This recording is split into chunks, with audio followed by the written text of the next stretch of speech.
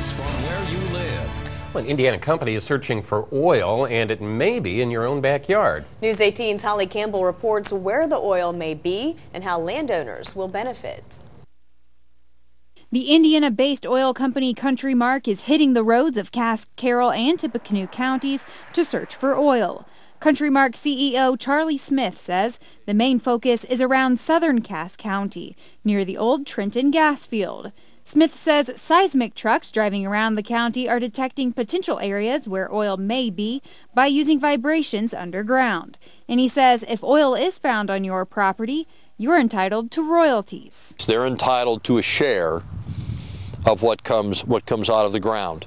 They pay none of the cost, and the terms are always negotiated, but the standard term across the state would be 12%.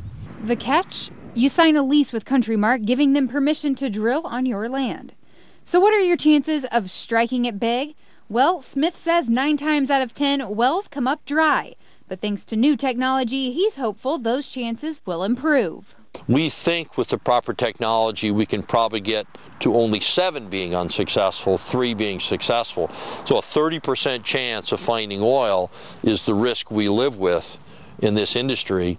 An industry Smith says helps drive our local economy, even if only a small amount of oil is found. It's just a drop in the bucket, but it does drive jobs. If we can create more jobs here and find oil here, that helps our local economy and it helps our national economy. Smith says he hopes crews can start drilling wells sometime this year. Holly Campbell, News 18.